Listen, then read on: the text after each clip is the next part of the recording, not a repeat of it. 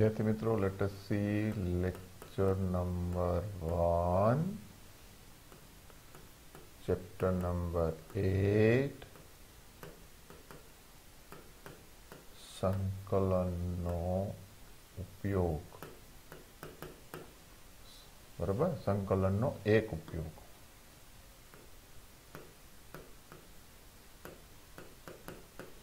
બરાબર, one of the application. આ વર્ષની બોર્ડ એક્ઝામ માટે આ ચેપ્ટરમાંથી ઘણા બધા ટોપિક ઓમિટ કરી દીધા છે રિટન પેપર માટે. તો અત્યારે આપણે છે ને મિત્રો ખાલી પહેલા ટોપિક લઈશું. કયા?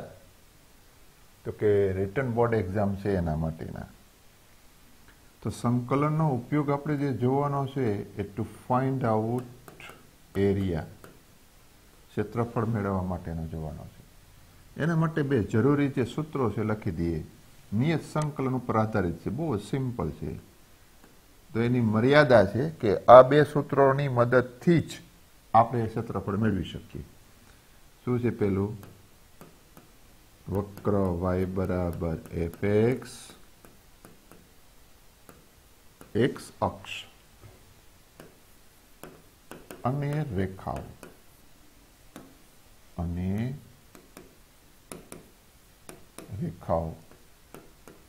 x બરાબર a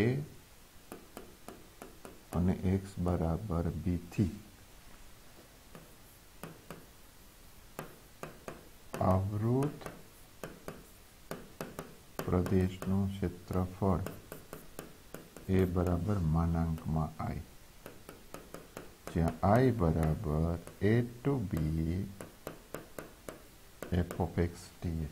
એક આ સૂત્ર. બીજો વક્રને ફેરવી નાખીએ. જો આ રીતે વક્ર x બરાબર 0 y અક્ષ અને રેખાઓ y બરાબર c અને y બરાબર d થી આવૃત પ્રદેશ, બંધ પ્રદેશ થાય. આવૃત એટલે ઢંકાયેલો પ્રદેશનું ક્ષેત્રફળ a બરાબર માનાંકમાં I, જ્યાં I બરાબર c2d g of y dy. આ બે બીજા વધારાના સૂત્રો છે, પણ એ અત્યારે આપણે એનસીઆરટીના સિલેબસમાં બોર્ડ માટે આ બે સૂત્રોની મદદથી જ આગળ વધવાનું છે આપણે. બરાબર, તો એનાથી આગળ વધીએ. એમાં પહેલા આપણે લઈએ એક્ઝામ્પલ. સિમ્પલ સાદા એક્ઝામ્પલ્સથી આપણે શરૂઆત કરશું. એના કે વક્ર, પહેલો એક્ઝામ્પલ વક્ર y બરાબર x² + 2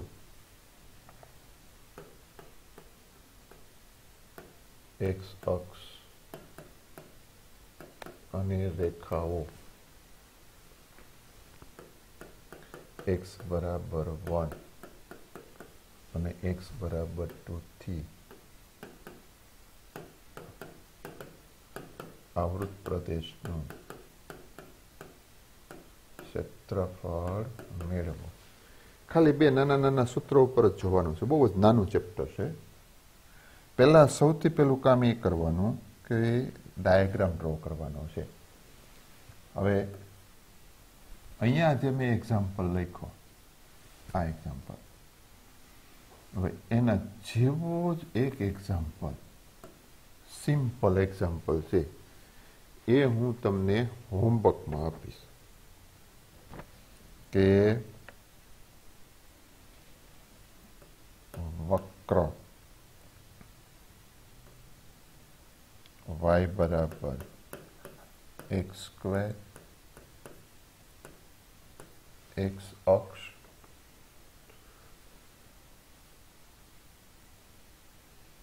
અને રેખાઓ. કાંઈ વાંધો નહીં, પહેલા આપણે આટલું જ કરો ને પછી બીજું કરશું. બરાબર છે? પહેલા નાથી જ આગળ વધીએ. ડાયાગ્રામ ડ્રો કરવાની કોશિશ કરીએ. મને વક્ર શું આપ્યો છે? વાય બરાબર એક્સ સ્ક્વેર પ્લસ 2 અને સાથે સાથે એક્સ અક્ષ અને બીજી બે મર્યાદાઓ આપેલી છે. તો પેલા એક્સ અક્ષ એટલે વાય બરાબર 0. તો વાય બરાબર અહીંયા 0 મૂકું તો એક્સ સ્ક્વેર 2 બરાબર 0 મળે એટલે એક્સ સ્ક્વેર બરાબર -2 લેસ ધેન 0 જે શક્ય નથી એટલે વાય અક્ષને છેદતો નથી. સાદી રીતે આપણે જે ડાયાગ્રામ ડ્રો કરતા હતા ને એ રીતે ડાયાગ્રામ ડ્રો કરવાનો થાય. જો આ એક્સ અક્ષ આ વાય અક્ષ હું એક્સ બરાબર 0 લઉં અહીંયા આવું ગમી દઉં એક્સ બરાબર હું 0 મૂકું અહીંયા તો મને વાય બરાબર 2 મળે એટલે આ બિંદુ મળ્યું મને 0 2. હવે હું એક્સ બરાબર 1 મૂકું અહીંયા તો વાય બરાબર મને કેટલા મળે 3 મળે. આ 0 2 એટલે અહીંયા ક્યાંક મને 3 મળ્યા. -1 મૂકું તોય મને 3 મળે. હું 2 મૂકું તો મને કેટલા મળે 4 ને 2 6 મળે એટલે અહીંયા મળે ક્યાંક અને -2 મૂકું તોય મને અહીંયા ક્યાંક મળે.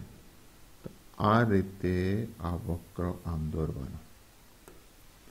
આ વક્ર મેં દોર્યો એ કયો છે તો કે વાય બરાબર એક્સ સ્ક્વેર પ્લસ 2 બરાબર. આ વક્ર દોરી દીધો. હવે બીજું શું કીધું છે એક્સ અક્ષ અને સાથે સાથે આપણને શું કીધું છે રેખાઓ એક્સ બરાબર 1 એટલે આ રેખા આવી એક્સ બરાબર 1 અને એક્સ બરાબર 2 આ રેખા આવી એક્સ બરાબર 2. હવે જુઓ બંધ પ્રદેશ આવૃત પ્રદેશ શેનાથી થઈ છે તો એક તો આ વક્રથી એટલે એક આ વક્રથી અને સાથે સાથે એક્સ અક્ષથી અને રેખાઓ એક્સ બરાબર 1 અને એક્સ બરાબર 2 એટલે આ એક્સ બરાબર 1 અને એક્સ બરાબર 2 તે કયો બંધ પ્રદેશ આવ્યો આ. આપણે આ બંધ પ્રદેશનું ક્ષેત્રફળ મેળવવું છે. જે સૂત્રો જોઈ ગયા એ જ પ્રમાણે લખવાનું છે. શું શરૂઆતમાં જ લખવાનું છે વક્ર વાય બરાબર એક્સ સ્ક્વેર પ્લસ 2 એક્સ અક્ષ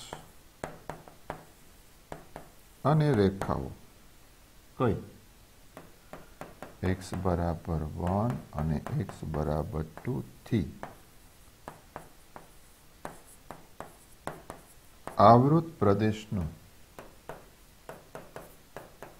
ક્ષેત્રફળ એ બરાબર માનાંકમાં આઈ જ્યાં આઈ બરાબર a to b f of x dx મુજબ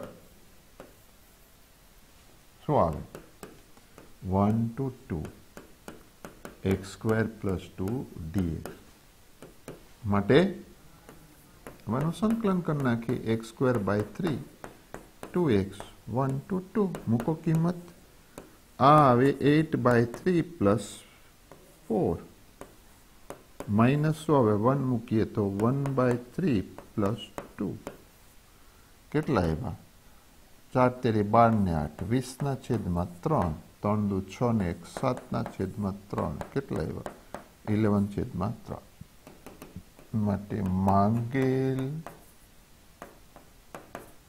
ક્ષેત્રફળ એ બરાબર માનાંકમાં આઈ. માનાંક એટલા માટે કારણ કે સંકલન તો ક્યારેક ઋણી આવી શકે 13 ના છેદમાં 11 ના છેદમાં નહીં પણ 13 ના છેદમાં 3 આવે અહીંયા જો 20 માંથી 7 એટલે 13 ના છેદમાં 3 ચોરસ 1 આ ક્ષેત્રફળ મળ્યું. આટલું જ લખવાનું છે. હવે આ એક્ઝામ્પલ હું થોડોક ફેરવી નાખું. શું તો કે વક્ર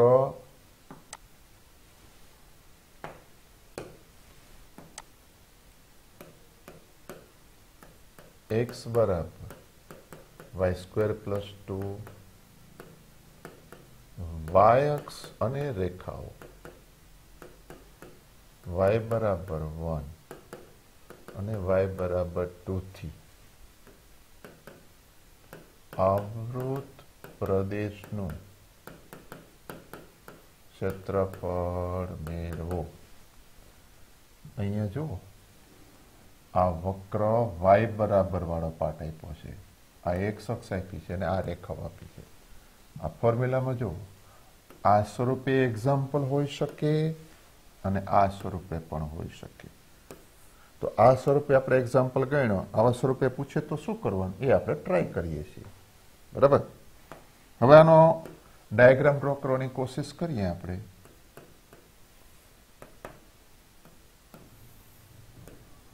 એક્સ અક્ષ, આ વાય અક્ષ, આવું ગમે. હવે આમાં હું x બરાબર 0 મૂકું તો y બરાબર તો મળે નહીં મને, એટલે એ કઈ શક્યતા નથી, એટલે એ છેદતો નથી, ઉગમ બિંદુ એ વક્ર છેદતો નથી. હવે હું y બરાબર 0 મૂકું, x અક્ષ ઉપર y આવે ને, આ y બરાબર 0 મૂકું તો x મને શું મળે? 2 0. હવે y બરાબર 1, આ -1 2 અને -2 એવી રીતે કિંમત મૂકી, y બરાબર 1 મૂકું તો મને મળે 3, એટલે ક્યાંક ઉપર અહીં ક્યાંક આવશે. અને -1 મૂકું તો અહીંયા ક્યાંક આવશે, અહીંયા ક્યાંક એવી રીતે. બરાબર. અને 2 મૂકું તો 6 મળશે, એ અહીંયા ક્યાંક આવે. -2 મૂકું તો 6 અહીંયા ક્યાંક આવે. એટલે આ વક્ર 2 0 માંથી પસાર થઈ અને આ રીતે મળે છે. હવે એને શું કીધું છે? કઈ બે રેખાઓ કીધી? y બરાબર 1, y બરાબર 2, ગમે તે લઈ શકે હોય. અહીં એને લખી છે y બરાબર 1. આ y બરાબર 1 રેખા આવે અને આ રેખા આવે y બરાબર 2. તો હવે અહીં જુઓ, ઓબ્ઝર્વ કરો શું કીધું છે. આ વક્ર y અક્ષ એટલે આ વક્ર કયો છે? તો કે x બરાબર y² + 2. y અક્ષ એટલે આ રેખા આવી ગઈ, આ y અક્ષ આવી ગયો. પછી બે રેખાઓ y બરાબર 1 અને y બરાબર 2.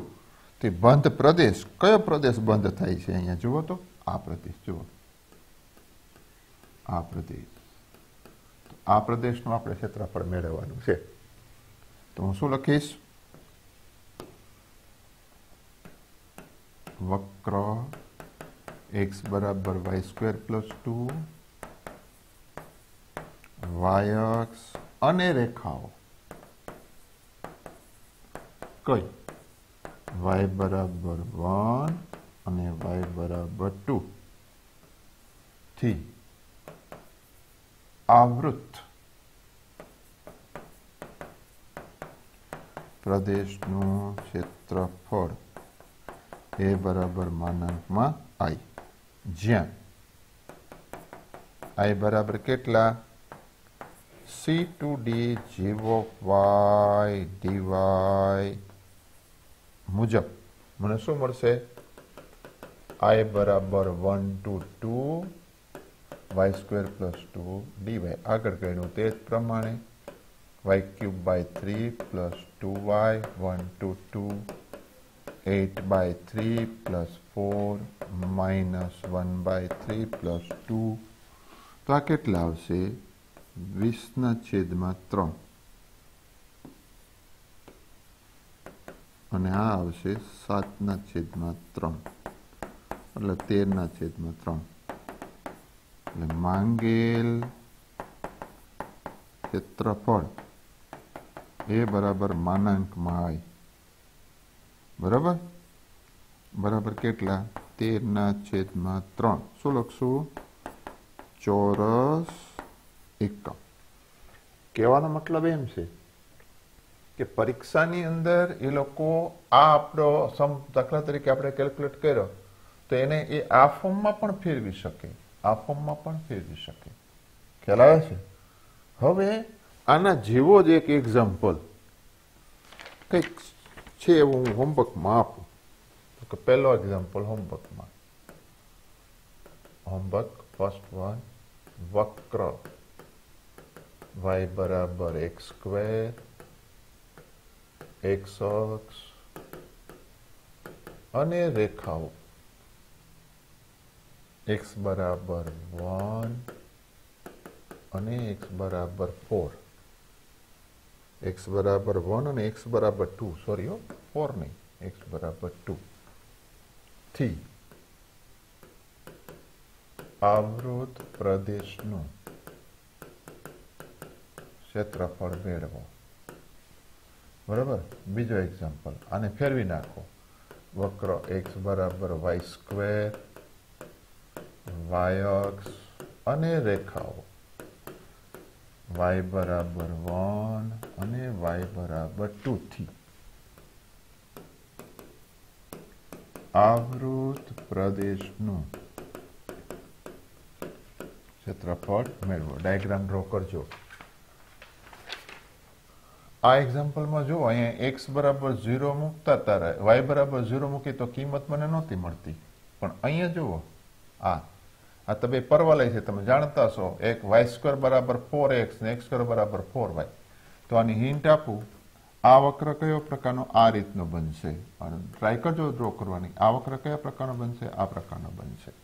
બાકીનું આગળનું કામ તમે કરી શકશો. હવે એક્ઝામ્પલ નંબર 2 લઉં છું. થોડાક આપણે જુદા જુદા વેરાયટી વાળા સમ કેલ્ક્યુલેટ કરીએ છીએ. બરાબર. હવે જો એવો કીધો કે વક્ર y બરાબર x² - 4 x અક્ષ અને રેખાઓ કઈ x બરાબર -1 અને x બરાબર 2 થી અથવા તો વડે આવૃત પ્રદેશનું ક્ષેત્રફળ મેળવો. બરાબર. કઈ વાંધો નહીં. આપણે બીજા પેજ ઉપર એનો ગ્રાફ ડ્રો કરવાનો પસંદ કરીએ કે y બરાબર x² - 4 અને y બરાબર 0. તો ફરી યાદ દેવડાવું, અહીંયા હું મૂકતો તો y બરાબર 0 તો મને મળતું નહોતું સોલ્યુશન, એટલે મેં નહોતું કર્યું. બરાબર. આ એક્ઝામ્પલમાં પણ મેં એવું જોયું કે x બરાબર 0 મૂકું તો મને y² બરાબર 2 મળે, એટલે ઉકેલ મળતો નહોતો, એટલે મેં એ આગળ આ y અક્ષનો એનો છેદ બિંદુ નહોતો મેળવ્યું, કારણ કે આ વક્ર y અક્ષને છેદે નહીં અને આ વક્ર x અક્ષને છેદે નહીં. હવે અહીંયા જુઓ, આ એક્ઝામ્પલમાં આ આપણે એક્ઝામ્પલ ગણવો છે, તો હું y બરાબર 0 મૂકું તો મને કિંમત મળશે. તો y = 0 implies x² - 4 = 0. So x = ±2. તો અહીં લખી શકીએ વક્ર y બરાબર x² - 4 એ x અક્ષને કયા બિંદુમાં? -2 0 અને 2 0 બિંદુમાં છેદે છે. આ બે બિંદુઓમાં છેદે છે. હવે આપણે ટ્રાય કરીએ ડ્રો કરવાની. બે બિંદુ લખી દો, આ x અક્ષ, આ y અક્ષ, આ ઉગમ બિંદુ. અહીંયા આવે -2 0 અને અહીંયા આવે 2 0. આ બે બિંદુમાંથી વક્ર પસાર થાય છે. હવે ત્રીજું બિંદુ લેવું હોય તો શું કરાય ખબર છે? અહીંયા x બરાબર 0 મૂકો જી. x બરાબર 0 મૂકો એટલે y અક્ષ આવે. x બરાબર 0 મૂકો એટલે y કેટલો આવ્યો? -4 આવ્યા ને. 0 - 4. તો 3 બિંદુ મળી ગયા, એટલે આ વક્ર આમ પસાર થાય છે આ રીતે. બરાબર. હવે એને બીજું હું વધારાનું કીધું હતું આપણને. કઈ બે રેખાઓ? x બરાબર -1 અને x બરાબર 2. તો x બરાબર -1 અહીંયા આવે ને, આ x બરાબર -1 અને બીજી રેખા કઈ કીધી? તો x બરાબર 2 કીધી. કાંઈ વાંધો નહીં. બંધ પ્રદેશ કયો આવ્યો જુઓ? આ પ્રદેશ બંધાયો. આટલો આટલો આ પ્રદેશ બંધાયો અને આ પ્રદેશમાં આપણે ક્ષેત્રફળ મેળવવાનું. શું લખશું? વક્ર y બરાબર x² - 4 y અક્ષ, y બરાબર 0 લઈએ એટલે x અક્ષ, સોરી x અક્ષ અને રેખાઓ. કઈ રેખાઓ આપી છે? x બરાબર -1 અને x બરાબર 2 થી આવૃત પ્રદેશનું ક્ષેત્રફળ એ બરાબર -I. જ્યાં I બરાબર a to b fx dx મુજબ આ સૂત્ર આપણે લખ્યું છે ને શરૂઆતમાં મુજબ I બરાબર કેટલા આવે -1 to 2 કોણ તો કે x² - 4 dx હવે આ સંકલન કેટલું આવશે x³/3 - 4x આવે -1 to 2 મૂકો 2 8/3 - 8 -1 મૂકો -1/3 + 4 x બરાબર -1 મૂક્યા ને આપણે હા તો -24/3 એટલે -16/3 આવે હવે ને 8 તેરી 24 24 માંથી 8 જાય એટલે -16 માઇનસ આ કેટલા આવશે 4 તેરી 12 12 માંથી 1 જાય એટલે 11/3 આવે તો આ કેટલા આવ્યા આ 3 6 ને 1 7 -27/3 આવ્યા તો આવ્યા -9 અને માટે માગેલ ક્ષેત્રફળ એ બરાબર માનાંકમાં -9 બરાબર 9 ચોરસ એકમ ખ્યાલ આવ્યો આ રીતે આપણે કામ કરી શકીએ હવે આનો આ જ એક્ઝામ્પલ થોડોક હું ચેન્જ કરું કઈ રીતે તો કે વક્ર x બરાબર y² - 4 y અક્ષ અને રેખાઓ કઈ y બરાબર -1 અને y બરાબર 2 થી આવૃત પ્રદેશનું ક્ષેત્રફળ મેળવો બરાબર તો આમાં તો તમને આવડશે ને હવે શું કરવાનું પહેલા તો x = y² - 4 અને y અક્ષ એટલે x બરાબર 0 માટે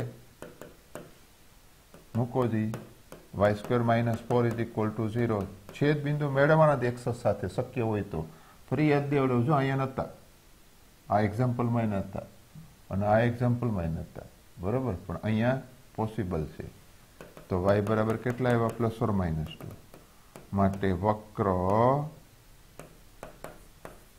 y અક્ષને ક્યાં છેદે 0 +or -2 માં છેદે છે ટ્રાય કરીએ વક્ર ડ્રો કરવાની ક્યાં છેદે અહીંયા જુઓ આ 0 2 આ 0 -2 આમ છેદે ને બે બિંદુમાં આ x અક્ષ આ y હવે y બરાબર 0 મૂકો જી y બરાબર 0 એટલે x = -4 આવે એટલે 0 y બરાબર 0 મૂકું તો મને શું મળે -40 મળે તો આમ પસાર થાય છે આ વક્ર આ કેટલા છે x બરાબર y² - 4 આગળના એક્ઝામ્પલમાં વક્ર તો કહી દો આ આવે y બરાબર x² - 4 વક્ર આવી ગયો હવે કઈ બે મર્યાદા કીધી y = -1 એટલે અહીં ક્યાંક હશે આ y = -1 અને આ રેખા કઈ આવી y = 2 તો બંધ પ્રદેશ કયો આવ્યો જુઓ જી જુઓ આ વક્ર એટલે આ વક્ર આખો y અક્ષ અને આ બે રેખાઓ કઈ y બરાબર -1 અને y બરાબર 2 કયો ભાગ આવે આ ભાગ બંધ પ્રદેશ આવ્યો આટલો ભાગ બંધ આવે તો એનો ઉપયોગ કરવાનો છે આપણે શું તો કે વક્ર x બરાબર y² - 4 y અક્ષ અને રેખાઓ કઈ y બરાબર -1 અને y બરાબર 2 થી આવૃત પ્રદેશનું ક્ષેત્રફળ એ બરાબર માનાંકમાં I બરાબર c/2d g/y dy મુજબ I બરાબર કેટલા -1 to 2 y² + 2 dy હવે આગળનું ગણી નાખજો આન્સર એનો એ જ આવશે બરાબર સરસ હવે એક્ઝામ્પલ લઉં, આના જેવા જ બે એક્ઝામ્પલ, એક પેટર્ન આપણે ફરીથી એક એક્ઝામ્પલ નંબર 3 હોમવર્કમાં આપું. y બરાબર x4, x અક્ષ અને રેખાઓ કઈ x બરાબર 1 અને x બરાબર 5 થી આવૃત પ્રદેશ. અને ચોથું લો x બરાબર y4, y અક્ષ અને રેખાઓ y બરાબર 1 અને y બરાબર 5 થી આવૃત પ્રદેશનું ક્ષેત્રફળ મેળવવાનું છે. હવે રફ સ્કેચ ડ્રો કરવાની કોશિશ કરવી હોય તો હું જો ટ્રાય કરીએ. આપણે x0 મૂકું તો y0 મળે, x1 મૂકું તો y1 મળે, x-1 મૂકું તો y-1 મને મળે. જો નહીં, x1 મૂકું તો 1 મળે ને -1 મૂકું તો 1 મળે. એટલે આ છે ને x ઇઝ ઇક્વલ ટુ આ x અક્ષ, આ y અક્ષ, x0 ત્યારે y0 0, x1 ત્યારે y1, x-1 ત્યારે y1. એટલે આ પરવલય જેવો આવો જ વક્ર મળ્યો મને. હવે એક આ x બરાબર 1 રેખા અને x બરાબર 5 રેખા, એટલે કયો પ્રદેશ આવે? આ આવે. બરાબર. આગળનું કામ જાતે કરજો, આ પણ જાતે ગણવાની કોશિશ કરજો, થશે. હવે y બરાબર, નેક્સ્ટ એક્ઝામ્પલ લખું છું. આમ મારો ત્રીજો, આ પહેલો બીજો હોમવર્કમાં, ત્રીજો ચોથો હોમવર્કમાં. વક્ર y બરાબર x², x બરાબર -2 અને x બરાબર 1 વડે આવૃત પ્રદેશનું ક્ષેત્રફળ મેળવો. જો મિત્રો આમાં અક્ષ ન લીધી, આમાં x અક્ષ કે y અક્ષ લીધી નહીં, કાંઈ વાંધો નહીં. જુઓ તો આ એક્ઝામ્પલમાં જે છે વક્ર ડ્રો કરવો હોય તો x² બરાબર y છે ને, આ x અક્ષ અને y. જો તમને યાદ હોય તો આ પરવલય છે, આ રીતે ખુલે. કારણ શું? x² બરાબર 4ay અને a greater than 0 હોય તો પરવલય આમ ખુલે. a less than 0 હોત તો પરવલય આમ ખુલત. અને y² બરાબર 4ax હોય અને a greater than 0 હોય તો પરવલય આમ આવે, અને a less than 0 હોય તો પરવલય આમ આવે. ખ્યાલ આવે? આ આપણે 11મા ધોરણમાં આવતું. તો એનો અહીંયા ઉપયોગ કરું છું. હવે x ઇઝ ઇક્વલ ટુ કેટલા કીધા? -1.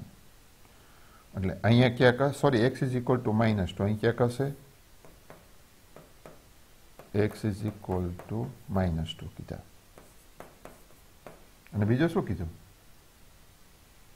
x ઇઝ ઇક્વલ ટુ 1 કીધા. તો અહીંયા ક્યાંક x ઇઝ ઇક્વલ ટુ 1 હશે. તો બંધ પ્રદેશ કયો થયો મારો આ વક્ર માટે? એક તો આ પાર્ટ, અને અહીંથી આવો એ બીજો પાર્ટ અહીંયા મળે. તો અહીંયા મારે બે ભાગ પાડવા પડે. બરાબર? તો આ પાર્ટ જે છે A, B, O, C, D નામ આપ્યું મેં. તો પહેલા તમારે પ્રદેશ AOB નું ક્ષેત્રફળ મેળવવું પડે અને OCD નું ક્ષેત્રફળ મેળવવું પડે. અહીંયા બેયનો મારે સરવાળો કરવાનો વારો આવે. બરાબર? પણ સાથે સાથે એમ ન કરવું હોય, આ પાર્ટનો મારે ન ઉપયોગ કરો તો વાંધો નહીં.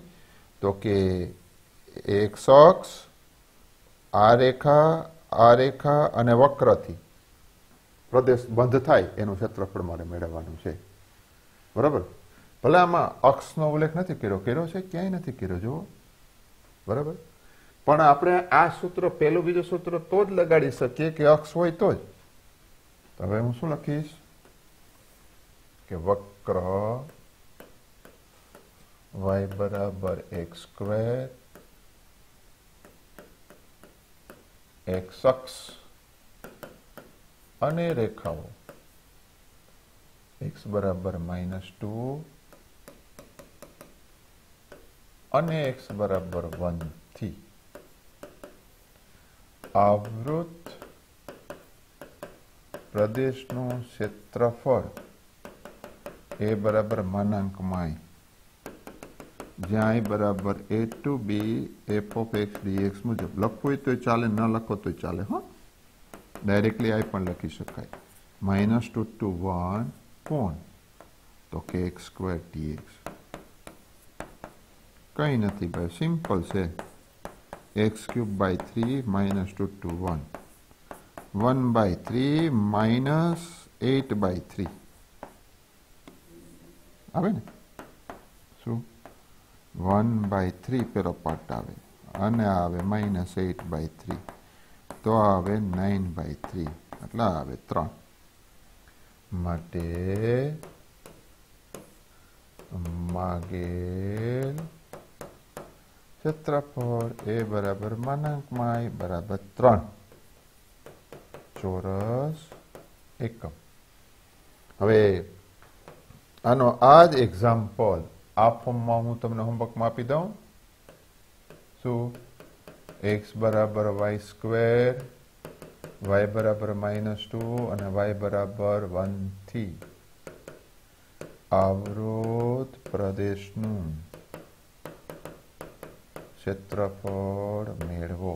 આવું ખ્યાલ આવ્યો? એ પાઠ આપણે ટ્રાય કરશું. હવે નેક્સ્ટ એક્ઝામ્પલ લો. નેક્સ્ટ એક્ઝામ્પલ એવો છે કે વક્ર y બરાબર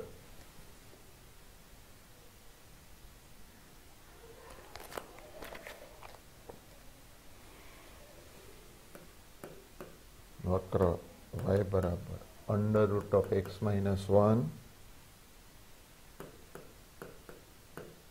y અક્ષ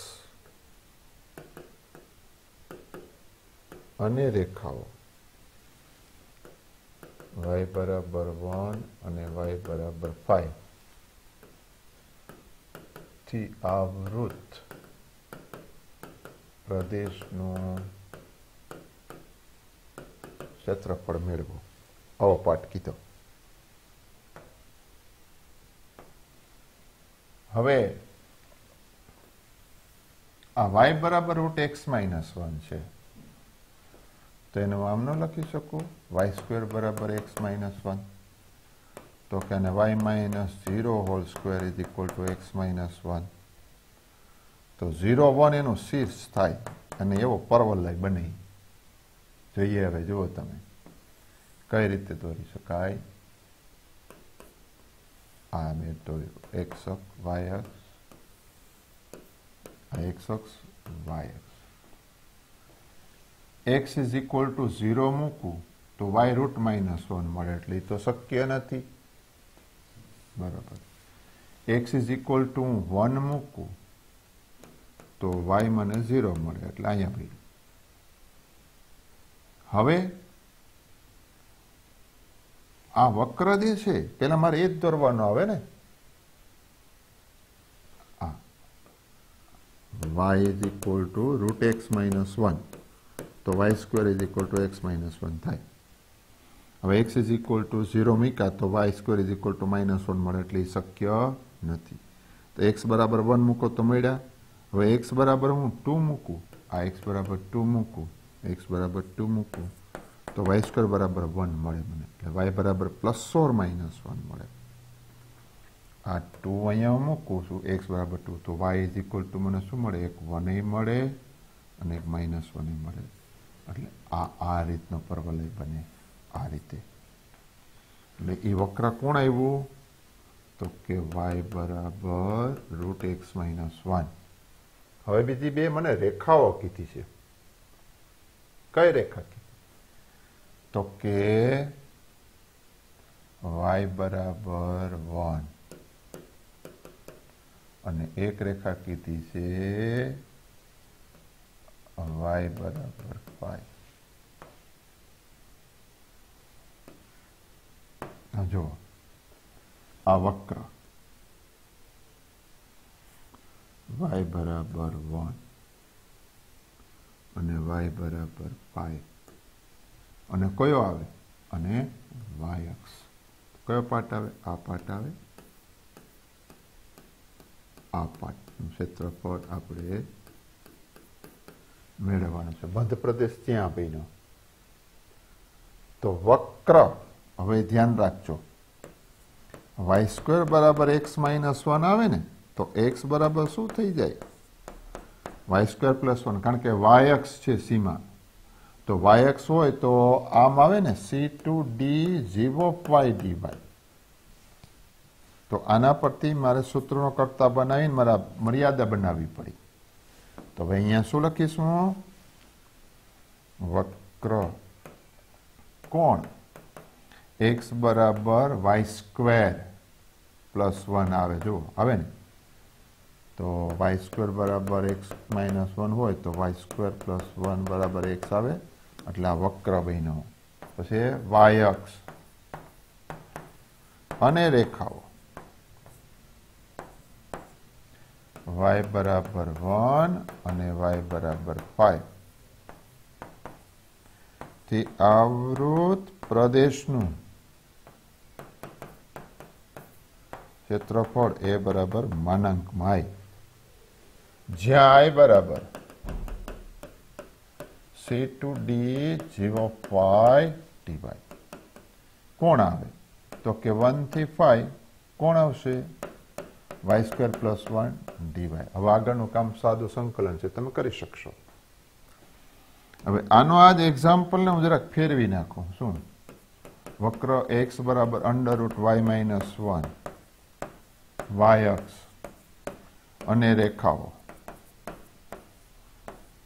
x બરાબર 1 અને x બરાબર 5 થી આવૃત પ્રદેશનું ક્ષેત્રફળ મેળવો બરાબર આ આગળનો પાર્ટ તો અહીંથી તો હોમવર્કમાં આવશે ને છેલ્લે હવે તમે ગણી શકશો તો આજે આપણે અહીં સુધી રાખીએ છીએ નેક્સ્ટ ટાઈમ થોડુંક વધારે જોઈશું